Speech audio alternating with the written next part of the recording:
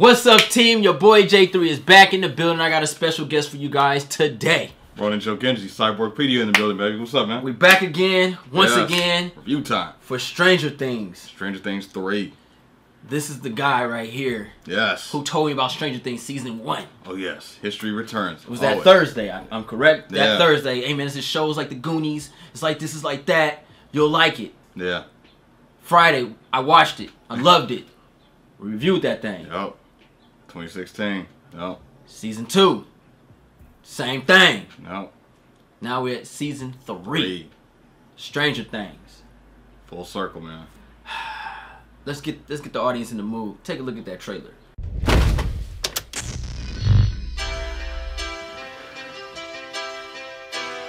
At least someone's happy I'm home.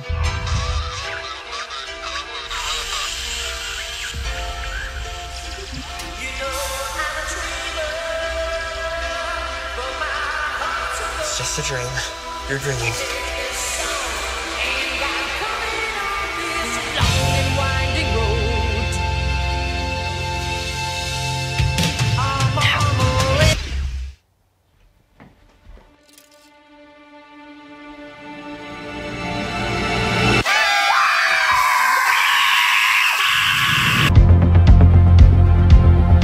What did you think? We're just gonna sit in my basement all day?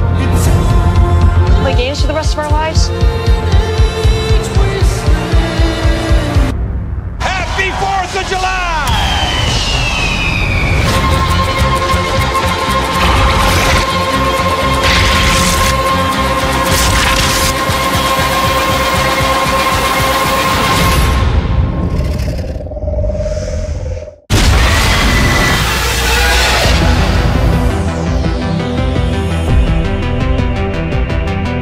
What I'm talking about. Epicness. That trailer right there, man. It's like they just got better with age. It's like wine with this show.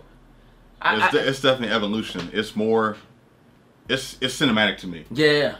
It's a show, but it's cinematic. The episodes feel like mini sequels. You know what I mean? And I love how they don't say like part 1 or part 2. It's just the number and then the title. Yeah, and the titles are so unique. Yeah. The car. Yeah. It's like, what the? You know what I mean? Like, and then the chapter 1, so you're getting that book reference. Yeah. It's like, okay, the visual novel. All right, cool. Anthology, because a lot of those shows were kind of going for that period of time. This is like old school stuff. Everything was like chapter, episode. Yeah, yeah. You know what I'm saying? Roman numerals between the numbers, the font. Preach. Yeah, it was books, man. It was very novelistic and, you know, cinematic. It was great, man. You would think this show was based off a book, how creative and how organized it is throughout the episodes. You can see the impact as far as what Stranger Things has done, as far as like people trying to recreate that nostalgicness, but they forget that we like the characters and we like this world, and the nostalgia comes secondary. And they incorporate the nostalgia into the narrative so well. So it blends with the story, because these characters are feeling and reacting how we would when we first were experienced to that.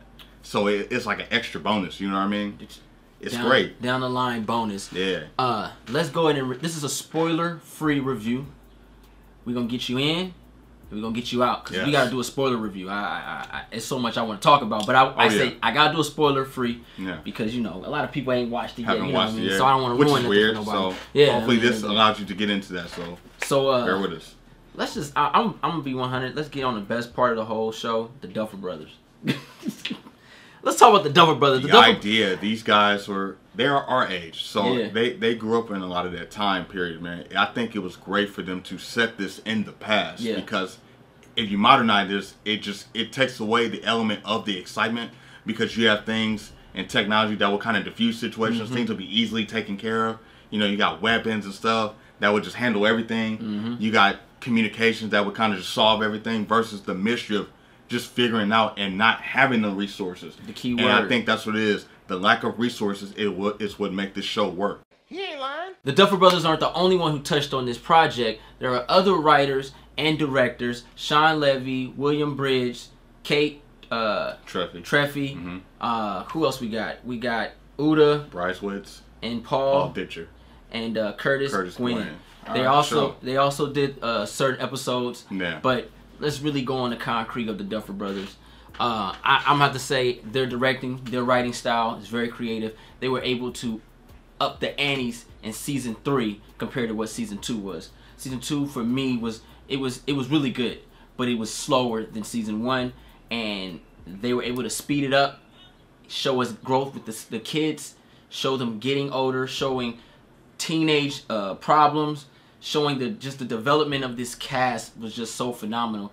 It really captures you where you feel like you know them. Yeah, I think for me, this first season was really about the introductory to Hawkins, Indiana, and who these people were and what the Upside Down was, trying to figure out what the Upside Down was. Yeah. Then season 2 comes out, it's like, all right, this is how the Upside Down operates. How has this situation and this event affected Hawkins, Indiana? And it opened up the universe, which the middle chapter always does. And then 3's kind of like warfare and survival. Yeah. 3's really about survival. The stakes have gotten higher. Villains are rising. New plans are being plotted. It's crazy. So it's kind of like that final chapter, even though you know that there's more coming. Stranger Things 3 feels like the final chapter to an epic somewhat trilogy. Yeah. Even though things are left open, that's where the good mystery comes in. Because it wasn't like, oh, okay, you could have easily wrapped that up. There's still questions. There's a lot of questions. And there's still revelations as to characters that have kind of were missing since season 2. Yeah. Are they going to come back? You know, so things like that. So I feel like each season felt like a middle bridge gap of a movie trilogy. Is like I said, is very cinematic, and these characters had these evolutions through each season. Their behaviors were very different. They went through life changes in different seasons. Mm-hmm. They were not the person that they were from the previous season. Yeah, you know, they changed over time as people, but they're still the same people that we know and love. But their foundation and their whole outlook on life and being that survivor and being that heroic person has changed over time versus who they were in the first season. Yeah, and the Duffer Brothers was creative with putting that together. Yeah. Let's talk about the cast real quick. These kids are great. All of them, man. The chemistry between these kids, you'll think they went to the same preschool. Like it's like they've known each other their whole lives. They have great chemistry. These kids, man, are just phenomenal. I love each one of them except for Will. I think all the kids Will's whack, but he still has his. He's still in the group. He does his job. He does his job. Yeah. Get on my nerves. And you know what I mean? Will's whack, but Lucas, Mad Max, 11, Mike, man, Steve, Dustin, man, cool, man. This group, man, and they added some new characters. Erica, Lucas' little sister, Robin, man. Y'all did a great job with this cast, man. These kids are phenomenal, man. I just love the energy that each one of them bring. They bring something new to the table. The new additions, they always shine. They always come in, and they don't kind of like wear out their welcome. It's like you want them to stay around because they make that first introduction is so impactful because they stand on their own. They have their own morals. They have their own ideals, and they blend right in because it's not like, hey, I'm a new kid. It's like, hey, well, this is what I'm about. This is what I'm doing. Mm-hmm. I'll go to school with you guys. Yeah. What are you guys about? So it's just kind of like a mesh and like them kind of figuring each other out. It's never like, oh, who has the most screen time? I never felt that. When they showed up, I was like, oh, okay, they belong. Right. I want to see where they're going to go. Question. Yeah. Is that Derry, Indiana? What is that? Where's it at? Oh, Derry, Maine. Okay. Yeah. It sounds too similar Stephen King's hometown. Because these kids ain't got no parents for some reason. Yeah. These parents don't exist, bro. Possible. Oh, I see where you're getting. I'm like, this is the same thing as It, man. Like, where your mama at, bro? That'd be a tight crossover. It's midnight, bro. These kids are outside playing. I guess because it's the 80s. And it was in the 80s. Yeah, you're onto something. So I'm just like, yo, but regardless of all that. That'd probably be a few years because It Chapter 1 was like 88. 88. Yeah. So actually, it was before that. Yeah. You know, the right. book, you know. Yeah. But anyway, we're going to get to that It. But I was just asking. But no, these kids did a great job. Winona Ryder, still gorgeous. Still hot. She's spot on. Man, this shit don't make no sense. They even made her like an old lady. Yeah. Cause she's older now, but she still got it. She still got it. Yeah. And Hopper, man, David Harper, bro. Harper, yeah. God damn. He's like the uncle you always wanted. How can I say it? He tight. Yeah, he just his one-hitter quitters don't exist, but he's still tight. I kind of figure, man, just deputy sheriff taking charge. He knows everybody. Yeah. He's heroic. He's dramatic. He's a law enforcer. He's a father figure. He's a best friend. He can go anywhere. You know what I'm saying? You care for him and you understand him because he lost a lot. And like season 1 really made me connect with him because he did have a family at one point. Season 2 and 3 was him coming into his own, embracing that aloneness. And then it's like, I'm going to start a new life. I'm going to start new memories. I'm going to create new ideas. I'm going to set a new future. I got to leave what was behind. I grieved. I got to move on. So he became a brand new person. He reinvented himself. Yeah. Joyce came back into his life. So he's still that same guy. But again, those changes like really made him even that much of a bigger character because he realized what he lost. He wanted to give that and gain that to these other people because what he lost, he felt like, well, I can be that beacon since these kids don't really have that. So it was like great, man. Transition for him. I think it made his character that much greater. Same thing from Joyce, man. It's just that the evolution and the narrative for them always kept growing. It never stopped. Yeah, and they never missed a beat. And you'd think they knew each other too. The chemistry of this cast is just phenomenal, yo. Like they all just get it. Yeah. You know, there's not one beat that's like, yo, you suck. Like you don't hear that. Everybody just clicks. They're in one sync. Yeah. Like they're unity or something. Like it just it's weird. It's crazy. But the acting is phenomenal in this show. We can't go without talking about the music. God damn. Yeah, this music is just masterful, man. Storytelling in itself really puts you in that setting of the 1980s. Really does. Synth wave, electronic synthesizers was a thing in that time. Yamaha keyboards, getting those organic sounds, and then you throw some little bit of orchestra in there. But it's very reminiscent of that time, you know, around keyboards, electronics. That was the big thing. That was a big movement. New wave. And they really utilize it because these are brand new scores and brand new sounds, but it feels like it was created then. Back then, and that's phenomenal. Man, and then the crazy thing is, like you were talking about earlier, how the Duffer Brothers did the settings. The setting and with the music, this is just Stranger Things is strange how great the show is. Honestly, I was expecting season 3 to really drop. Not too severe, but drop. Yeah. But that shit went higher than ever. This could be possibly one of the best shows we've ever seen. Because every season it gets better. And the journey and the adventure is what we all sign up for. And they give you that every episode. And that's what's missing in a lot of shows of today. Like how every episode adventure. Ain't boring. Right. There's always something going on. And you got multiple characters to follow. Yeah. So when things start to slow down, you're still worried about Lucas. What's he about to get into? Yeah. All right. It's What's like Dustin doing now? There's always something to follow. When I was watching it, I was like, damn, this show, and there's no spoiler, I just, you know, they got older, and it was like, damn, this is a new squad of members. They got 4 teams. Yeah. You got the Hopper and Joyce. Yeah. You got the Lucas, Will, 11, and Mad Max. You got Steve, Dustin.